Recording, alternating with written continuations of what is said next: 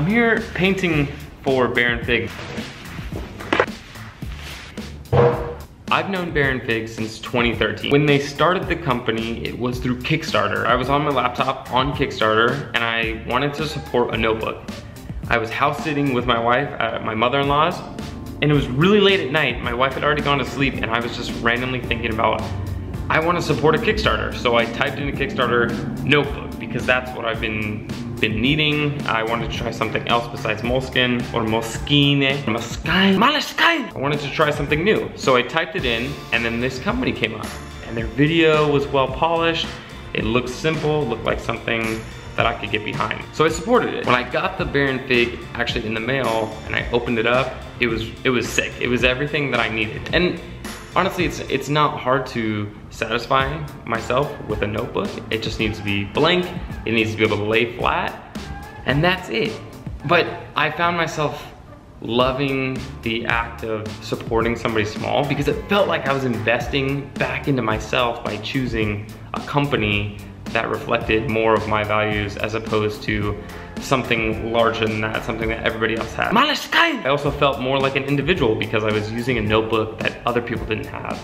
So I immediately felt a kinship. I was using their notebooks, like I kept buying some more and I would fill them up and post them online and the team would interact with me. I had the opportunity to come out to New York in 2014. So back to 2013, came to New York, August 2014, pitched them on the idea. What do you think of me doing a mural in your office? And Joey and Adam were really cool. They were like, we're down for that. We're down for something like that, but we're probably going to be moving. Can you do it on canvas? And so I said, yeah. And that's what these guys are. That's what these things are. These are the first real branded things that I did for a company. And it's crazy, this is, I think their third studio spot, second studio spot, but I think they're also gonna be moving soon. The fact that these have stayed the course, have kept being a part of it is really cool. And then also on that trip, while I was with them, I proposed the idea. I've always wanted to do some sort of project where I walk around the city, get people to engage with the work.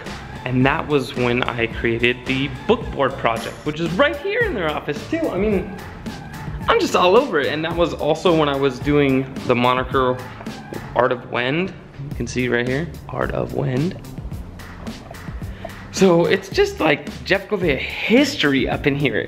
Just all the history of my work. I told Joey that it was coming out. I offered to buy him some tickets to the NYCFC game because I just wanted to spend some time with him. I really like the way he thinks about design and philosophy. They take so much care into everything they do. And he said, you know what, actually, I can't do that because we're doing a pop-up shop.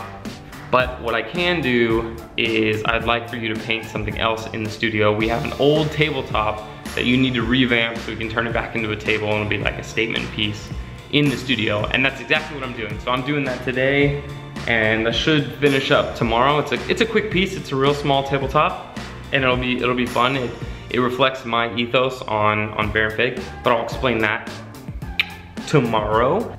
I'm gonna get cracking because I have a lot to do and then I gotta go meet up with my brother because he moved to New York. We're gonna get some dinner.